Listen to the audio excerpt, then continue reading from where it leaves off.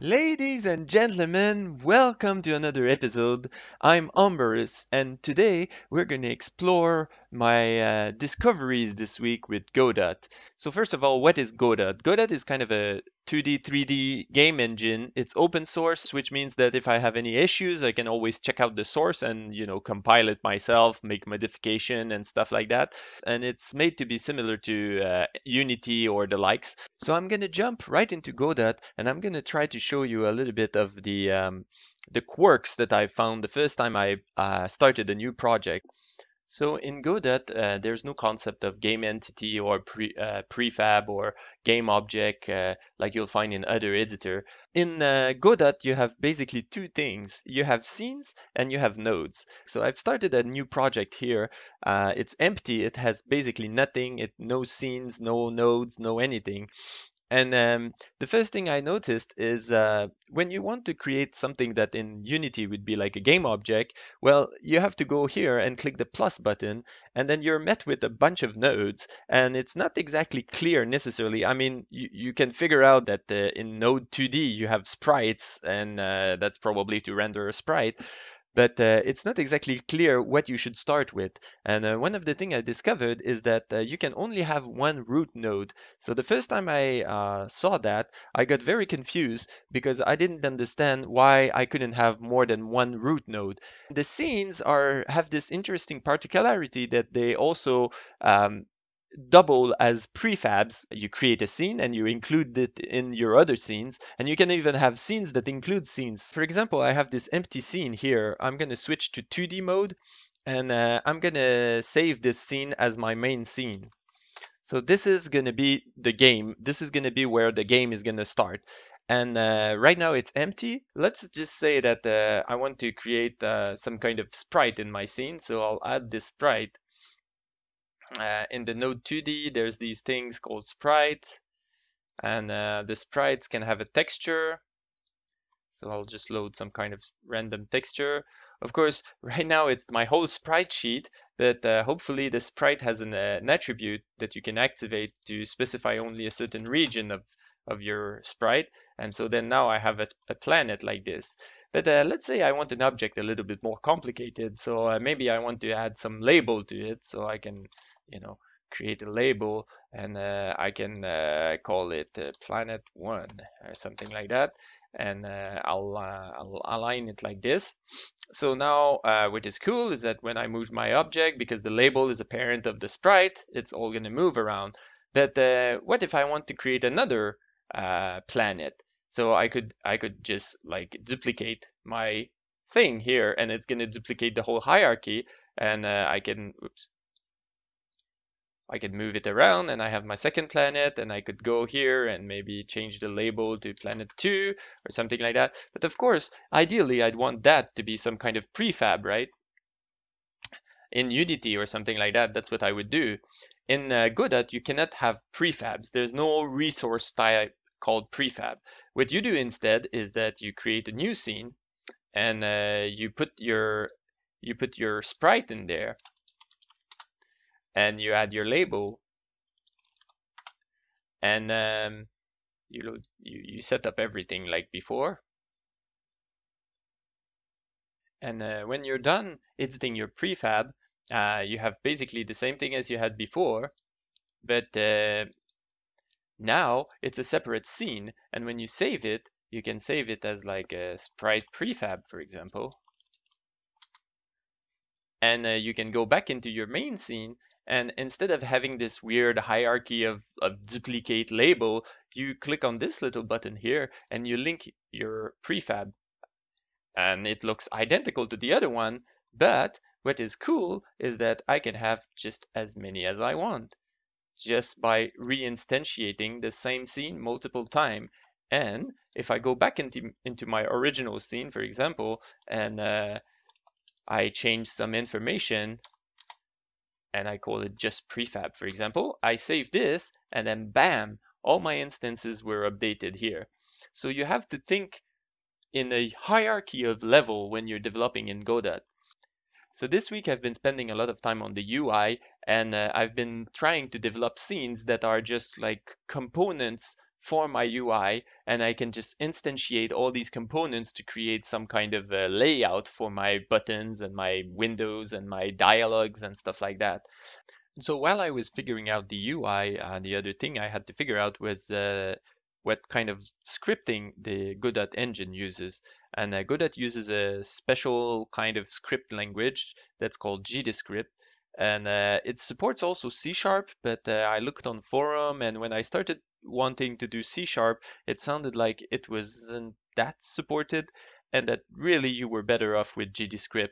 The few things I had to learn is, well, first of all, you have this extend command. So whenever you create a script, you can only attach one script to a node, and this script has to extend the node you're attaching to, or a parent of that node. And then a couple of methods you have to figure out is, for example, the ready method for initializing your stuff. And then you have the method underscore process, which is the basically update method that's called every frame. But try really hard when I develop something not to use this, because you never know when one of your node is going to be instantiated like 50 million times in your scene. And if you have a process in there that's being called every frame, then it's going to be called 50 million times for every single node instance you have in that scene. What I prefer to use is events, and in Godot they call them signals. I'm doing most of the communication through these signals. So you just declare your signal like that, and these are the parameters your signal expect. And then if you go in my level loader, for example, you're going to see that I connect here to some signal. For example, this signal is on request object on load, that you can maybe see here on request object on load. And what it does is it's going to call the method on request object on load callback on that object, which is itself.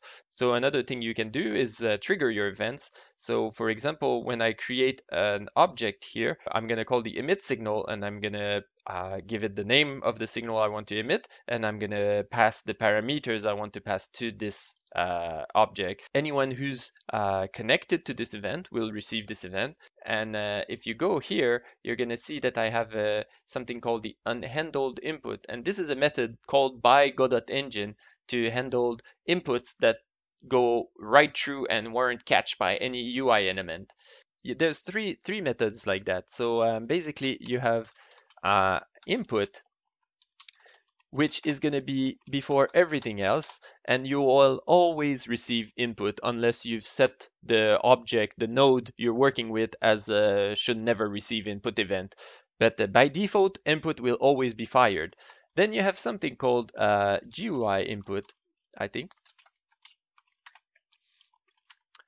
And this one is going to be fired only if you clicked on the object.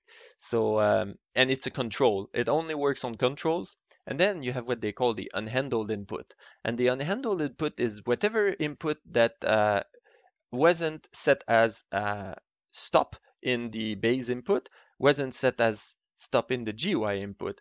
And the thing is the GUI input will by default always set the input as process, so you'll never get the unhandled input. And I had a lot of trouble figuring out how to make it pass through. At first, I registered on the underscore input event, and what happened is, well, let me just show you. So in my player, at first I was registering on the input event like this. So what happened is that when I handle the input event, it's handled before everything else, even before GUI actions. So even though I'm clicking on my log window, as you can see, my ship is moving around. And it's worse because if I click on, like, for example, my weapon button, then the ship is going to move, but it's also going to trigger the weapon. So how do you make sure that your inputs are only trapped if there wasn't any GUI event? To do that, you let your buttons be handled in the GUI event like this, and you use the unhandled input. And what the unhandled input does is that it'll be fired only if no GUI event was fired. My problem was that the GUI event will be fired for anything that's a control. And I have a lot of controls here that I use to shape the my buttons and group them together. So I have a bunch of windows that I have a bunch of controls that actually take the whole screen.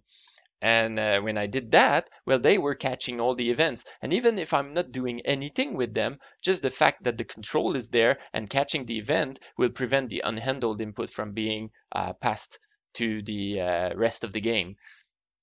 And I really had a lot of trouble figuring out what to do with that.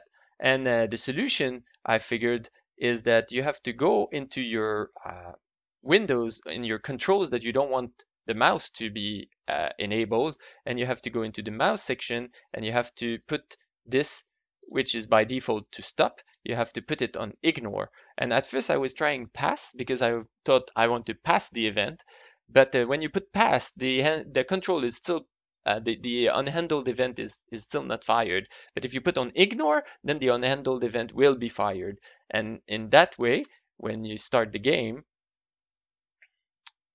as you can see, what's going to happen is that I can still move by clicking in the empty space, but if I click on my windows here, they will not pass the event to the rest of the game, which is exactly what I want. When I click on weapon now, my ship won't move, and that's just perfect. And today I'm not going to go into detail about what each of these do and why I chose to create my signals like that, or why I have like a bunch of nodes here called in a node called behaviors. This is the architecture, and I wanted to do just an introduction to Godot. I'm going to talk more in detail about the architecture I chose to go with in my next episode. So until then, see you guys, and enjoy. If you want to see more of the code, don't hesitate to hit my GitHub page. It's all public again. I like to keep it open. So go have a look and tell me what you think.